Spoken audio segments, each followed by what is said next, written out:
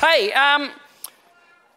look, we scrap it. I haven't got time. What I wanted to do this week is continue on kind of from where we left off last week. Again, if you have come along to church for the first time today, you're probably, hopefully you're not one of these people that has not walked into the doors of a church for a long time because you think all the church wants is your money. I was actually planning on speaking this morning on giving. We've been talking about giving and generosity, which is more than just finance. Generosity, it's time, it's encouragement, it's service to one another and so on. But it does include our giving. So this week I was going to kind of wrap up what we've been talking about for the last 3 weeks. Having said that, it's 11 o'clock, and so I don't want to keep us too long. So if you can just go with me very quickly to Galatians. Go with me to Galatians. We'll change tact a little bit here, and we'll do it on the fly. On the fly. Here we go. Galatians. If you can go with me to Galatians chapter. Go to Galatians chapter 6 for me. Galatians chapter 6. And I'm going to wrap this up as quick as I can. Galatians chapter 6. It says, brothers and sisters, if someone... hang on.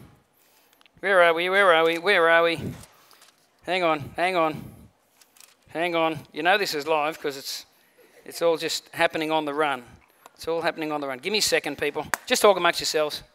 I'm pretty sure it's Galatians 6, but I've got it written down somewhere here. Hey? Yeah, it is. It's Galatians 6. I was right. Galatians chapter 6. And verse 7, 8, and 9. It says, do not be deceived. If you go back and look at the context of this, he's talking about generosity and so on. It says, don't be deceived. God cannot be mocked. A man reaps what he sows. You know, it doesn't matter which way we look at it in life. There's this thing that many of the Bible writers talk about. Many of the writers of these documents, they mention this thing, reaping and sowing, giving and receiving. And it's not just limited to, sometimes when we think about that, when someone stands up in a church and goes reaping and sowing, we go straight to the place of money, right? And then our hearts want to block off and we go, oh no, we've seen them televangelists and preachers that, you know, give me 1,000, you'll get 10,000, and that's the way God works. That's not the way God works. I could give $100 to the church today and there's no guarantee or promise that God will give me back financial blessing for that. There's no guarantee that every time we give something, what we get back is exactly what we gave, right? Sometimes we may give encouragement. The point that God is making and the point that these writers are making is whenever we give something to God, we always get something back way better. Amen? Something way better. Now keep in mind, we looked at the Luke 16 a few weeks ago where Jesus said that money, material wealth, he said it's the least of riches. It's the least of riches. So when we think of sowing and reaping and giving, don't think of giving and every time I get something back, it's got to be finances. Otherwise, why would I give to God? If you are a person that doesn't give and you're not generous because you've worked out that it doesn't always bounce back to you in financial dollars, therefore you don't give, let me say something. You have a perspective problem on what's really important in life. You have a perspective problem on what's really important in life. But here's the thing. There's a lot of hard stuff in this collection of ancient documents. Who agrees with me? There's a lot of hard sayings and hard things in here. And sometimes we don't really know what something is trying to say. You've got to dig around a bit. But even if I don't understand what something's trying to say, we can all agree that it's saying something. Amen? It's saying something. That's why it made it into this collection of ancient documents. And anyway, here's what I want you to think about. Do not be deceived. God cannot be mocked. A man reaps what he sows. He says, whoever sows to please their flesh, from the flesh will reap destruction. If our whole life is spent, if I only ever give encouragement for my own personal benefit. You ever have those sort of people? They're always, we have an Australian saying, you know, blowing wind up there, right? Well, you come along and I'll tell you how great you are, but it's really got nothing to do with you. It's me. I'm gonna basically suck up to you, but it's really not about you. It's about we call it flattery. So encouragement is, when I give encouragement is thrown and I want it to splat on you and land on you and stay on you and do something on you. Flattery is I want it to bounce back off you onto me, splat on me and do something for me. It's going to open a door for me or make me look better or give me opportunities that I wouldn't otherwise have. And we're not called to flatter people. We are called to encourage. Flattery is very much about self. And so looking at what he's saying here, He's saying that if we sow to the flesh, if everything we do is always about us, he says, then you'll end up reaping destruction. Because enough is never enough for us as human beings, amen? Enough is never enough. If you are waiting for everybody to tell you how great you are, to make you feel good, here's the thing. There will not be enough words coming out of people's mouths to fill that void. There just won't be. If you think that you need more money to be happy and satisfied and at peace, then there'll never be enough money. There'll never be enough money out there that can come your way to make you find a place of... I love what Paul said in, I think it's Philippians. Paul said this. He said, I've learnt the secret of contentment. He said, I know how to have much and I know how to have little. And he says, here's the secret I've learnt. I can do all through Christ who strengthens me. I can be in either circumstance and I can be content with a lot and with little. That tells me something about even having a lot. People think that we'll naturally be contented with a lot. Paul says, no, I had to learn how to be content with a lot because enough is never enough. Enough is never enough. Anyway, he says, if you sow to please the flesh, from the flesh you reap destruction. Whoever sows to please the Spirit, from the Spirit will reap eternal life. And then he says this, in verse 9, let us not become weary in doing good. For at the proper time, we'll reap a harvest if we do not give up. Just two quick things there that stand out to me. Number one, there's this thing called sowing and reaping. And it's mentioned in several passages by several different biblical writers. I don't get it all, but what I do know is this. One thing that's very clear. There's something that these Bible writers teach us and something that God wants to teach us about what you give out and what comes back. Amen? There's something about giving. There's something about generosity. There's something about sowing to the right things, sowing to God, sowing into good things. There's something about that and the ramification of what kind of bounces back and comes back into our world. It's very, very clear. I'm not telling you what bounces back to you. What I'm saying is that these writers are very clear from their own experience with God and walking with God is that here's what we've learned. If you sow to this, you'll reap destruction. But if you sow into God, if you're investing a bit into God with your time, your encouragement, your service, your energy, and yes, even finance, he said something bounces back to you that's of God. Something comes back into your world that's way better than what you ever gave. And one of the reasons why we struggle to give is because we actually don't believe that. We think what we have to start with is the best, and so why would I give away because this is as good as it gets? And God goes, no, it's not as good as it gets. Trust me. Faith. I wonder how many of us miss out on miracles because we don't trust God.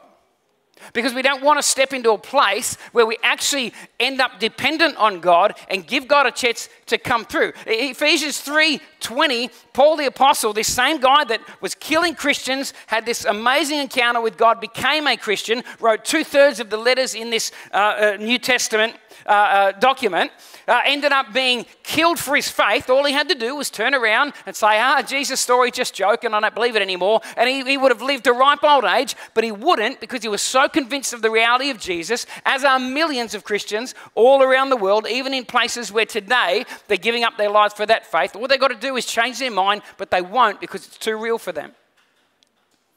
And this guy, this Apostle Paul, so convinced. And he said this in Ephesians 3:20, his letter to the Ephesian churches at the time. He said, now to him, to God, who is able to do exceedingly abundantly, right? Now, who thinks that's a lot? That's a lot, right? Exceedingly abundantly to me is, if I was Paul, I'd say, yeah, God can do a lot. Paul says, no, that doesn't explain it well enough. Now to him, God, who can do exceedingly abundantly, right? Above all you can possibly ask.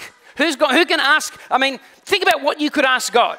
If God was in the room right now and you could ask him for some things in your world, think about what you could ask. Paul says, well, God can go exceedingly abundantly above your wildest suggestion, but he's not happy to stop there. He says, above all you can ask, and in case you're going to catch me on a technicality, above all you can ask or think. So he says it's not just what you've got the courage and faith to ask, it's what you would even think in your wildest dream. The God that we serve can do abundantly more above and beyond all of that if we would trust him. And trust is not a concept, it's an action. Trust is not a concept, it's an action. I can sit here and say, I trust God all the days of my life. But if you follow me around for a week and watch my actions, you'll have a better idea of whether I actually trust God or not. Because trust is not about words, it's about actions. And here's what he says. Let us not become weary in doing good, for at the proper time we'll reap a harvest. So the first thing we see, there is a definite connection between what comes out and what comes back into us. But the second thing, and here's where I want to land for a couple of minutes before we go this morning. He says, do not be weary in doing good, for at the proper time we'll reap a harvest. At the proper time, the New King James Version says in due season. In other words, God says this, be generous, give out, invest into the kingdom, into the Spirit. It's going to come back to you, but understand this, it comes back in the right season of your life. Amen? This is why he's saying don't grow weary in doing good, because most people will do good and sit back with a tiny time frame and go, well, it better bounce back to me. And then what happens? It didn't come back in 7 days, 10 days, 2 months. So they stop doing it. They stop doing good. They grow weary and they give up and they go back to their own old ways, back to whatever the default setting is. But he's saying here, don't grow weary. It's going to come back, but you've got to trust God for the right season to come back into your life.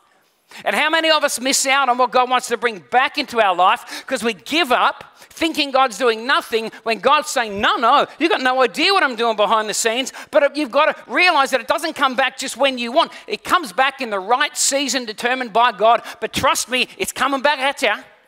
It's coming back to you. In due season.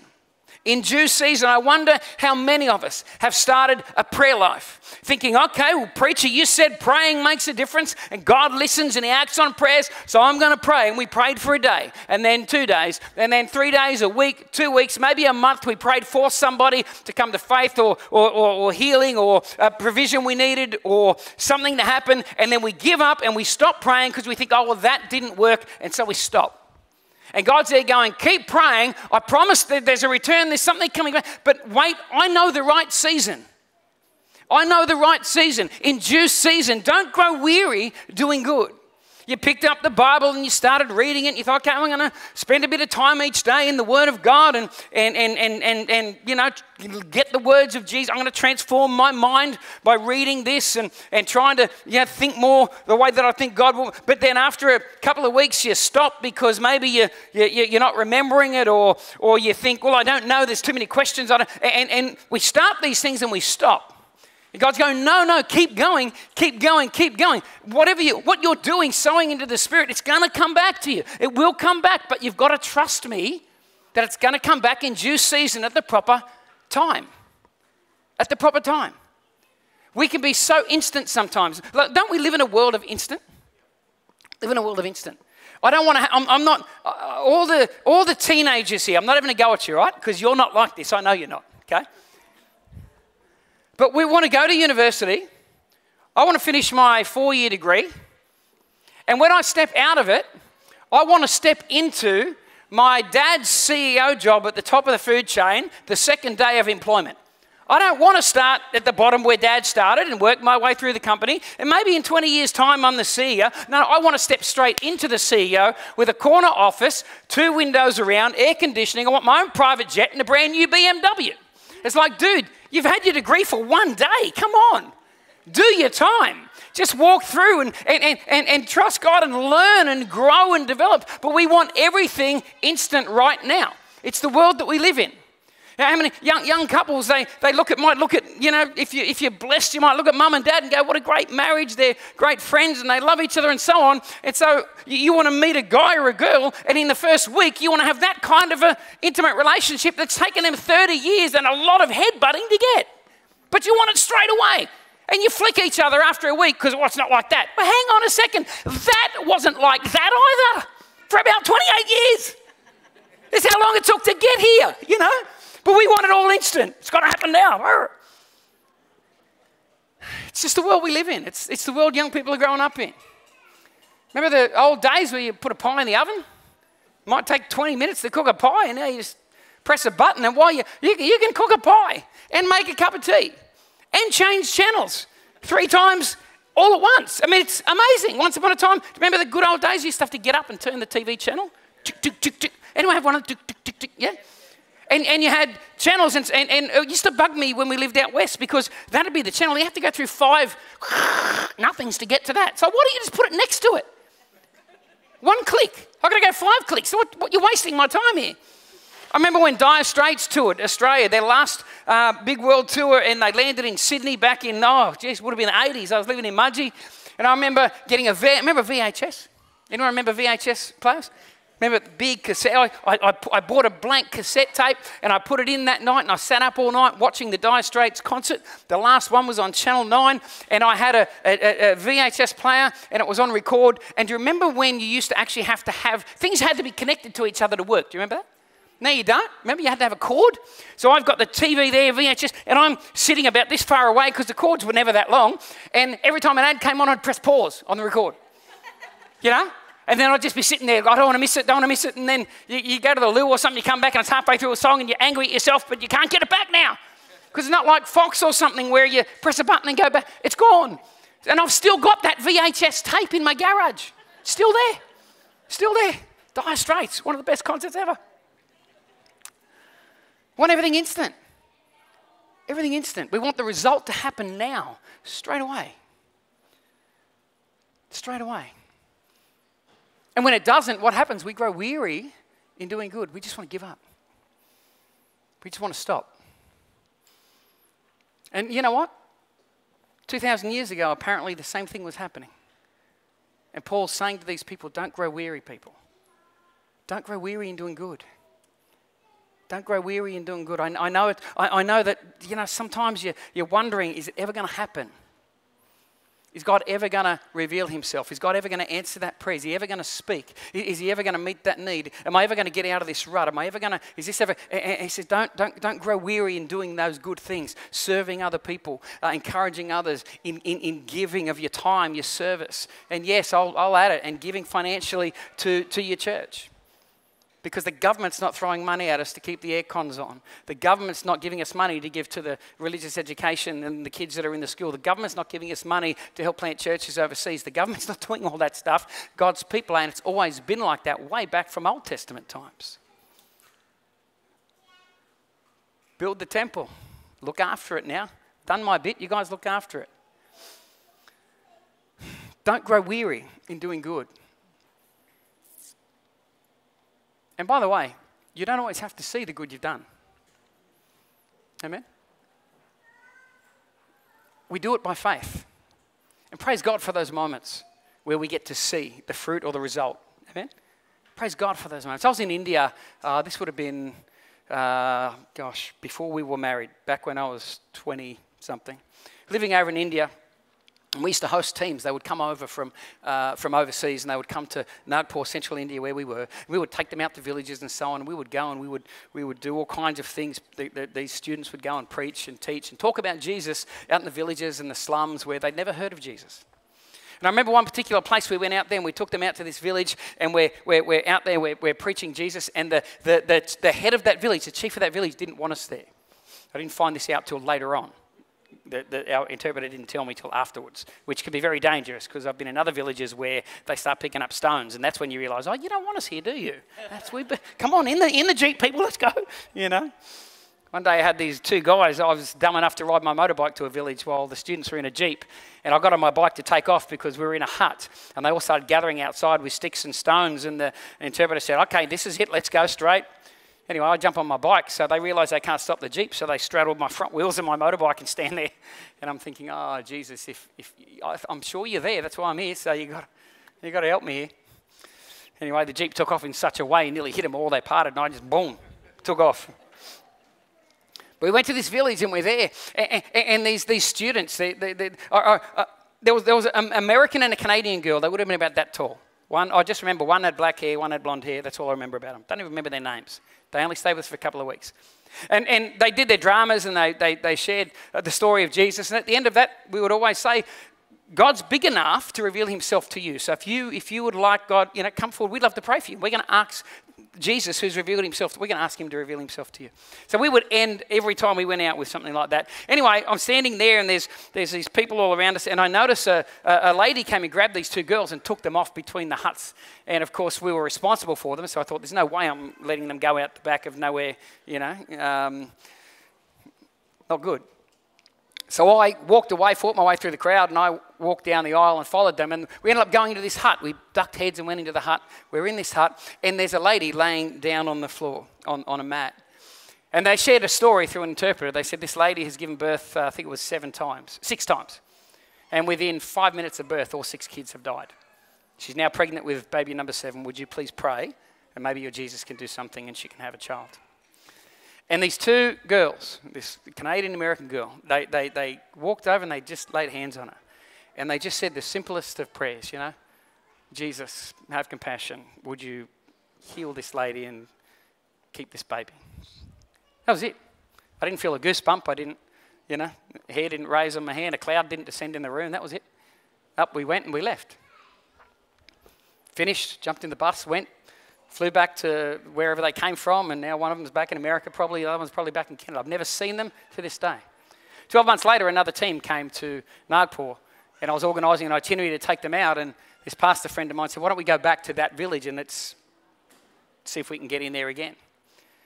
So we jump in the bus with them or in the van, we drive there. This time we get there, the chief comes running out to us as soon as he sees us.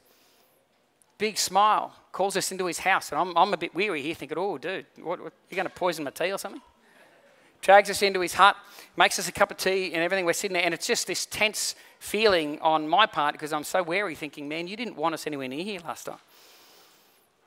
And then he begins to, I'm so glad you're here. Give me a second. I'm going to go and call everyone in the village to come so they can hear your story about Jesus this time. We're going to get everyone to come. And then I remembered, oh, what about that girl? So I said to the pastor with me, can you ask him, last year there was a lady up the back, prayed for her with the children. And he said, yeah. He said, I'll go and get her too. He said, she's out the back with the baby on her back working in the fields. We'll make sure she comes along as well. And this woman gave birth. The baby's still alive to my knowledge to this day, a miracle. And he acknowledged the miracle, which is why he opened his arms to us and said, you need to come and tell all of us about Jesus. I'm going to make sure, as head of the village, every person comes because they need to hear this thing about Jesus, Now, here's the thing. Those two girls have no idea. Think about that. Those two girls have no idea to this day that there's a baby that was born healthy and a whole village opened themselves up to the story of Jesus and the power of God because of a simple little prayer they prayed in a hut one day a few years ago. You just don't know where what you do will end up going. But you keep doing it. You keep doing it. And just as I close today, let me just encourage you, Arise Church. Don't grow weary in doing good. Don't grow weary in doing good. Don't grow weary in loving one another. Don't grow weary. Don't grow weary in loving your neighbours and your family. Even those that rub you the wrong way, that think this Jesus stuff is a load of baloney. Don't grow weary in doing good with them. Don't grow weary in prayer. Pray. Don't grow weary in getting into the Word of God. Don't grow weary.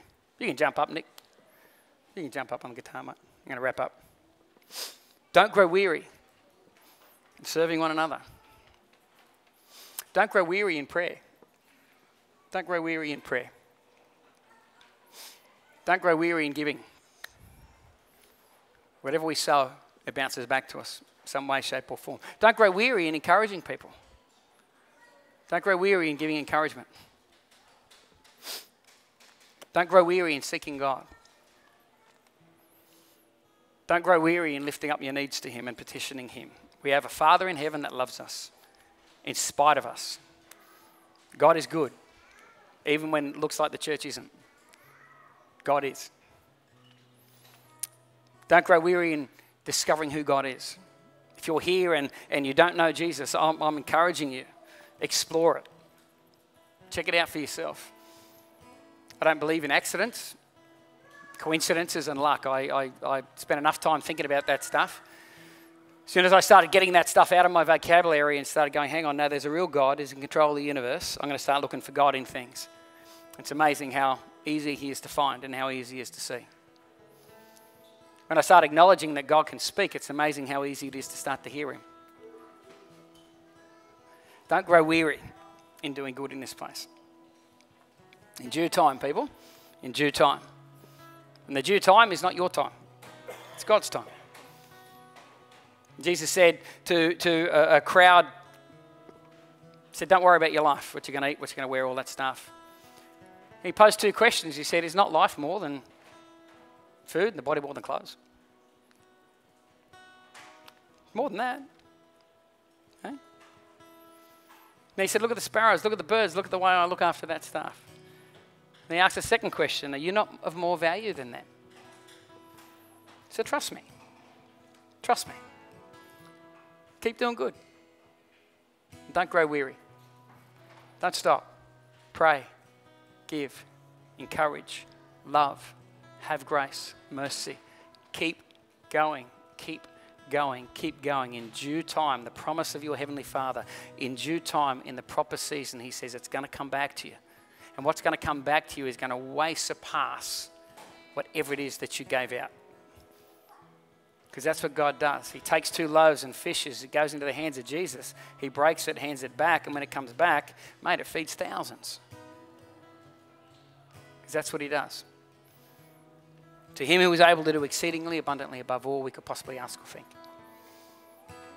If you're here this morning and you don't know Jesus, can I encourage you? Maybe grab someone that does. Ask him the question. Tell me about this Jesus dude. Just tell me the story. Because we're growing up in a culture now where that story has been so distorted or it's being silenced. And I'll guarantee most of what you heard about Jesus, I'll guarantee this, 95% of what you think you know is not true. It's not true. You want to know about Jesus? Talk to someone that's walking with Him. Pick up the documents written by people that walked with Him and believed in Him and trusted Him. Don't go to Google or Brad Pitt. It's not cool. If you genuinely want to know about something, go to the places where those people know that's something. I want to get my car fixed. I'm not going to go and ask Judy also. No disrespect, Judy, but I'm not. If I want to know where to get £1,000 earrings, I'm going to talk to Judy. Don't grow weary, people, in doing good. And if you don't know Jesus, I'm encouraging you this morning. Ask the questions. If you don't want to do that when you're alone tonight or this afternoon, why don't you just quietly close your eyes for 3 seconds and say, God, if you're there, show me. Let's just see what sort of journey you go on. I went on a pretty wild one. I'm still on it. And it goes back to that moment where I opened up my heart to the possibility that He might be there. And with all sincerity, I said, if you're there, I want to know. Let me know. And He did. If you're here this morning and you have needs, things going on in your world, we'd love to open up the front this morning and love to pray for people this morning. And we're going to pray to a God that can do exceedingly abundantly above all we can ask or think. We're going to pray to Him. We're going to ask Him to do whatever it is that you need in your world. We're going to ask God to come. We're going to ask God to touch you. We're going to ask God to do. We're going to stand with you in faith and believe. If you don't want to come forward for prayer, I get that. Why don't you grab somebody else here? Doesn't matter who prays for you. There's nothing more supernatural about anyone's hands. It's the God of heaven that answers the prayer. It's the God of heaven that heals. It's God that sets free. It's not us. So if you're not comfortable coming up the front, that's fine, or you don't want to, grab somebody here. Don't walk out of this place and just go, oh, that was fun. No, we don't gather just to have fun. We gather because we believe in God. We believe in the power of God. And I want to walk out that door different than when I walked in. That's my prayer. Amen. So, Father, thank you for this morning, Lord. I want to thank you for our time together. God, I pray for each person in this room. Holy Spirit, if you're speaking to people, they're feeling that little... For me, God, it was butterflies. It felt like there was a bunch of butterflies going around inside my chest. And I've learnt since then that was you. That's the Holy Spirit speaking to me. Lord, if there's anybody here like that this morning, I pray they would not walk out this door without doing business on whatever point it is that's rumbling around inside of them, Father. And God, I want to thank you for each person here. God, you love them. John 3:16. You so loved us that you gave your only Son, that whoever believes in you would not perish, but we could have eternal life in heaven with you. So, Father, bless each person as they go. Keep us safe this week. And Lord, help us to be a blessing to others this week.